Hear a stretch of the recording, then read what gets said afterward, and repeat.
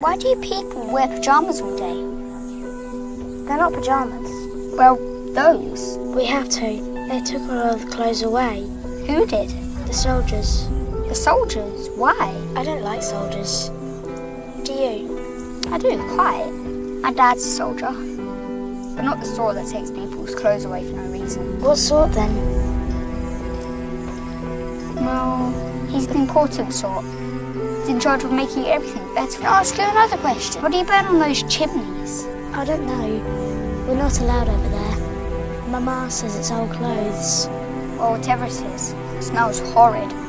Yes, I know. Perhaps you can come and have supper with us sometime. I can't, can I? Because of this. But that's to stop the animals getting out, isn't it?